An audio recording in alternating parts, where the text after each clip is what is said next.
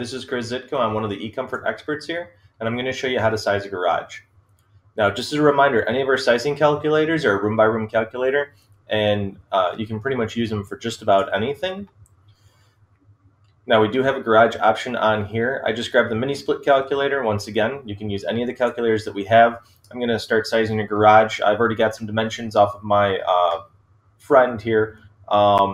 So he's looking at 750 square foot garage, which is about 25 by 30.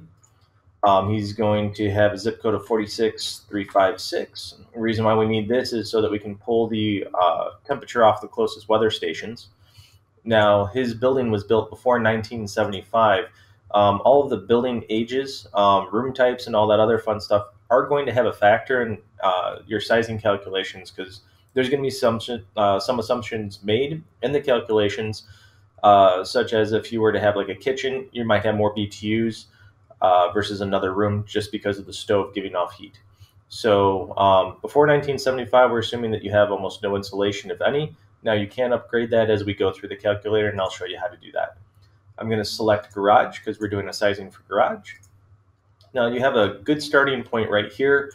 It's giving me 48,100 BTUs for my heat load as of right now. As I go through the calculator, it's going to start narrowing that down. I can also select my desired indoor heating temperature. So if, say, he wanted it at 50 degrees instead of 70 degrees in his garage, just to keep it warm during the winter, you can enter in 50 degrees and it'll give you a different heat calculation. What I'm going to do, though, is he does want it at 70, so I'm going to continue down the line here. I know that all my walls are exposed because this is going to be a freestanding garage. If you have a garage where one wall is connected to the home, or maybe even two walls are connected to the home, you want to make sure that you list that as not exposed. Now, I do know that the north wall was a 30-foot wall and the east wall was 25. Obviously, the rest are going to follow accordingly. So I know that he has no windows on the north wall. He has one window on the east wall, one entry door on the east wall.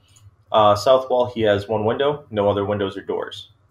As far as garage doors are concerned, he has one double door. So I would normally put that as a listing of two garage doors.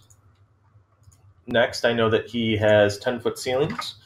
Now, his ceiling is exposed technically because it's ceiling under attic. So we're going to continue here. I'm going to leave it as exposed. And floor is normally slab on grade with most garages. So I'm going to continue with that as floor exposed. Now, you can change your different wall and window details as far as if you have any of this information. If you don't, you can leave it as it is and you're going to get a different calculation. Notice how our calculations have gone up now since we entered in all that other information. Let's see what else we can do to narrow everything down. So when you're going through the wall insulation quality, I know that he said he had insulation, but he didn't tell me what form. So I'm going to put that as fair insulation. And I know he said he upgraded the windows. So I'm going to put that as 2-pane. I don't know if it's 2-pane low E, but most of the windows that he has in his home that he upgraded were all 2-pane. Continuing off of that, if you need to change the wall type, such as if it's brick, stone, or basement wall, such as there are some garages where it goes below grade, you can enter that in as well. I know his garage door is uninsulated. He says he's going to change that at some point in time, but I'm going to leave it as uninsulated for now. Now, his ceiling is under attic, and it has fair insulation. Continuing, slab on grade and floor insulation quality. Normally, there's not a lot of insulation, if any insulation, on a slab. If you don't know, I normally leave it as none. That way you can get a little bit better estimate. I'm going to submit and review everything. Now it's telling me I need about 31,900 BTUs. You can print or download this PDF if you'd like. It's going to give you all the information here as to what you need. Your average outdoor temperature for his area is 2 degrees. And it's going to give you a whole bunch of other information that you had already entered in, as well as your standard heating load and calculations. So based off of this, if I were going to do a Modine or a Resner unit, I'd be looking somewhere between maybe a 45,000 BTU or a 50,000 BTU unit. Next video that I'm going to do, I'm actually going to run through how you take these BTUs, because this is an output, not an input. And we're going to go through and we're going to select a couple of different units that we can run off of this. If you do have any questions, always feel free to give us a call. If you need us to help you with the sizing, we're here for you on that too.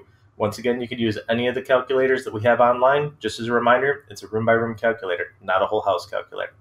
Thank you and have a great day.